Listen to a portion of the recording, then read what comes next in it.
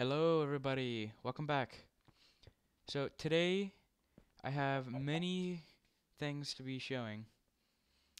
I did end up picking a spot for the base. I started working on it a little bit and I moved over there, set up some animal farms and wheat farm, and I do have one carrot that I got, I think, killing a zombie. 'Cause that's what would make sense. And I planted it, but it hasn't. None of the stuff is grown yet. So I do want to breed the pigs, which I have pigs, chickens, and cows in the area. But first of all, I want to talk about this. This is the zombie spawner that we found uh, last episode, I'm pretty sure. And it is a zombie spawner, which is not that like, oh, you get a zombie flesh from it, which isn't that great. So I want to make it an XP farm, and I was thinking the best way of doing that is I'll put water all along here, going over here, and they'll fall over the edge, and I'll make it drop to where I can hit him with my fist and kill him pretty easily. And that'll be the XP farm. I don't have an enchantment table yet, but I do have reeds growing, and I got a little bit more walking over here. Oh yeah, and I killed the slime. So I got all the moss stone from this and everything. So I'm going to start working on this, and I'll be back. Alright guys, so I've done a little bit of work on the spawner. That's the area where I'll enter down into the area where I'll kill him. That's above the spawner. That's the hole that goes down with lava and stuff in it that was next to the spawner. And, okay, you know what? Go away. You go be annoying somewhere else. Stinking slimes. All they do is cause noise.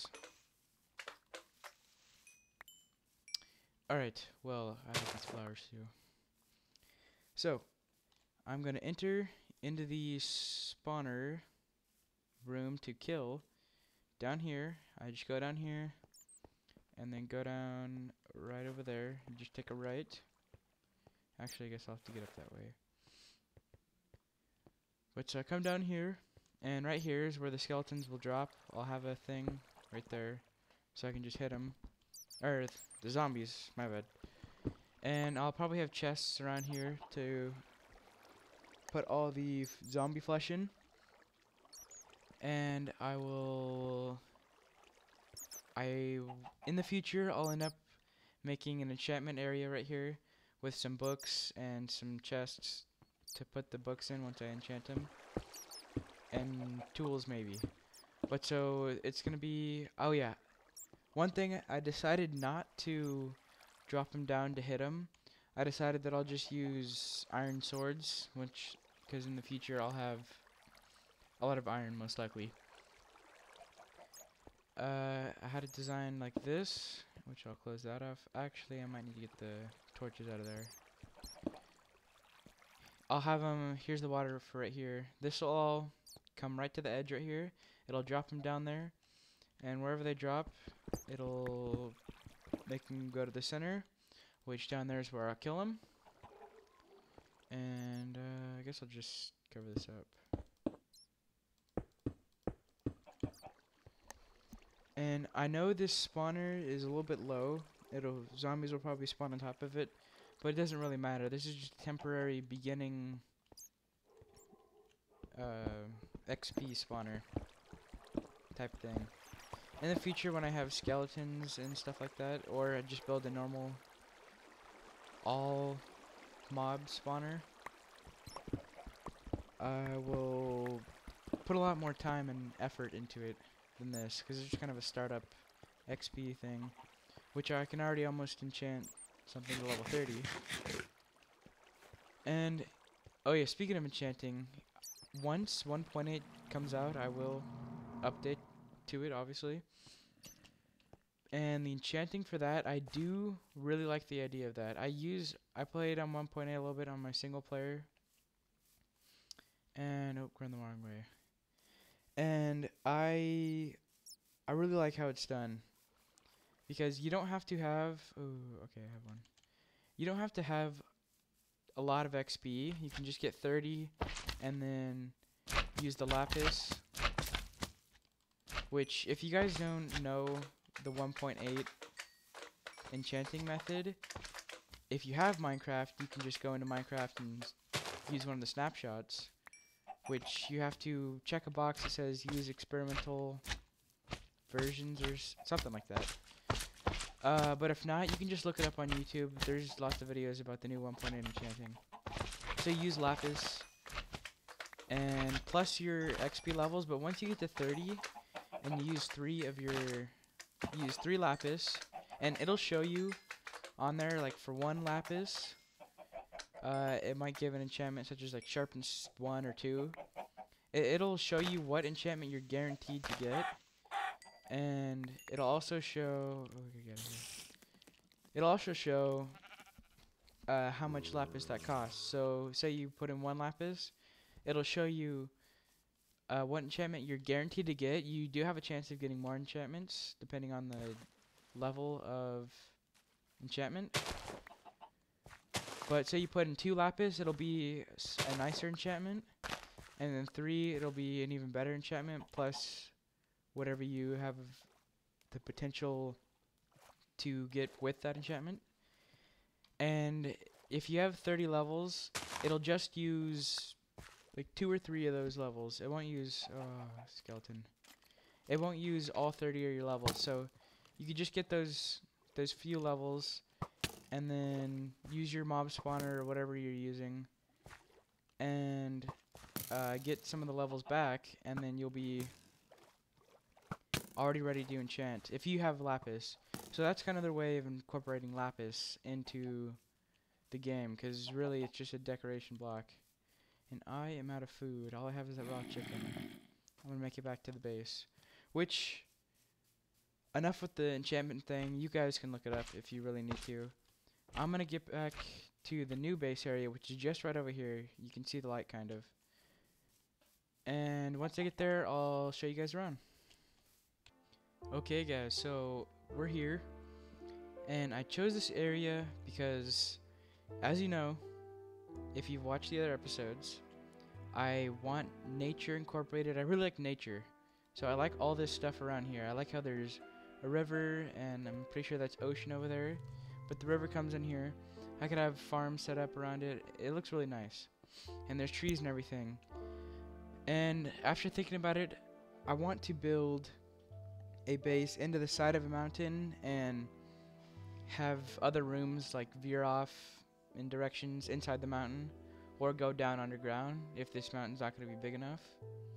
Which it doesn't really matter. I'll have them go underground. It doesn't matter to me. But I chose this mountain right here, this extreme hills biome area, and I want to, in the future, have a nice big room in there that has glass walls all on the side, and maybe this side over here, to give it a nice open view of the area. I know plains isn't that great to look at. I mean, it's plain, is its name. But I might put in some trees and such around there to make it a little bit nicer looking. And those are the animal pins I was talking about. Oh, wow. Those are the animal pins I was talking about. I have cows right there, chickens right there, and pigs right there. And in the future, I'll probably end up getting sheep. But I don't necessarily need them now because I got a bed from other sheep that I killed. And there's the sugarcane farm. And here's the wheat and the 1 carrot that I have, which it looks like it's almost ready. And I'll probably in the future make a nice big, more automatic wheat farm. Just one where you can easily harvest. And I'm just gonna kill this guy. Ah, no string. Oh well. In the future, I will make automatic farms, but I don't have redstone in it. You know, I'll show you. There's my stash. I got the 5 cat discs, the 113 disc, and oh, I killed a witch, so that's why I have glowstone. I haven't been in the nether yet. My diamond horse or iron horse armor, 23 iron, and 2 stacks of coal, plus this, and what's in there? Oh, here's my addition to the stash. So that shows I haven't been mining that much. I've seen a lot of caves that I want to go into, but I've been busy trying to figure out where I want this base to be set up, and I thought this area looked really nice. And I might continue the river on right there just to make it look nicer and move those pins. Who knows, maybe I'll just have a room, hallway or staircase or whatever connecting to them on the inside, so I won't have to remove them. And put like a glass background right there, so you'll have the river in the background. I don't know, that's all for future projects. But for now, we have this area. We at least have a place to call home now, compared to that dirt hole that was over there in that direction. I hope to make a nice rounded room in here. And one idea that I thought about was have rounded rooms going down, and in the middle of each room I'll have an elevator and an area to drop down, so like water, and in each area it'll drop down to water on the next level, and then you move over to a different hole to drop down the next level, and move over to a different hole to drop down the next level, and such. And then they'll have the minecart elevators, because I'm not sure, maybe I'll make a piston elevator, but you can't really make stops with piston elevators. So I don't know, once again, future projects. For now, I do want to have the mob system set up, the XP farm with the zombies, which is over in that direction in the swamp. I don't have it completely set up yet. I have all the water set up and everything. I just need to turn it on, basically. All the torches are still on the spawner. Oh, and after that, I'm probably going to end up going mining once and for all, because I really need some resources. I need to get some diamonds and some redstone, and I think I'm going to go mining in this Extreme Hills area so I can get a head start on getting emeralds, so I won't have to trade with villagers for all of them. And oh yeah, that's another new thing in the 1.8, the villager trading, if you guys don't know. It seems a lot better compared to the trading right now, in my opinion, because there's more villagers, I guess. They're all named by what they trade, so it'll be a fisherman that sells fish stuff, and a librarian that sells book stuff, and all that stuff, or all those different ones. And there's one called a cleric. I think that's how you say it. Not like clerk, like a store clerk. It's like cleric. I'm pretty sure that's how you say it. But they buy rotten flesh, which is another good reason to have that farm over there with the zombies, the zombie spawner, because you can sell the rotten flesh. I think it's between 32 and 42 or something like that for the trades. And you'll sell the rotten flesh for an emerald, and you get emeralds that way. But really, the emeralds aren't that important. They haven't come up with a big thing for emeralds yet, except for trading, which nobody really uses, or nobody that I've seen really uses the trading to get their materials. I think they just get emeralds and kind of forget about it, and then have villagers just to have them, just in case you want to trade for a name tag or something like that, which there are some good uses for them, like name tags, if you don't want to go looking for spawners and such. But that's enough rambling on about stuff. I'm gonna go ahead and fix up the mob spawner and get it working, and I'll be back. Alright everybody, so I have the spawner going. Oh wait, I needed those going. I have the spawner going and oh, hold on. Hostile 10 seems good. Yeah, so I have the thing going, and they're actually coming in at a decent rate. I didn't put anything to cover the top of the spawner, so that might have zombies spawning on top of it. But it doesn't seem to matter because they're coming in at an alright rate. That just might be the first little burst of them, and they'll come in groups because that seems to be what usually happens. But it's fine, because most likely what'll happen is I come over here, kind of barricade myself in, and leave my computer going for however long, and leave the game on and let them build up so I can come in and kill them. And I said at first I was oh I didn't count for that. Okay. I said at first I was going to use swords to kill him, but I think in the future a really good idea to kill him is using the instant health potions. Just get a big group of them and then throw an instant health potion at them and they'll die. So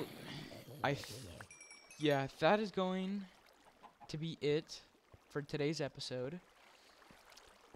In the future, or yeah, in the future, maybe not next episode or anything like that, I will start expanding the house, especially once I need the space. And I'll make I think one of the layers is going to be a chest room. I think I'm gonna have it on the second layer, so it'll be easy access.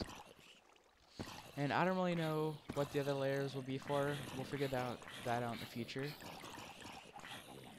But for today's episode, that'll be it. I hope you guys enjoyed. Thanks for watching. Bye-bye.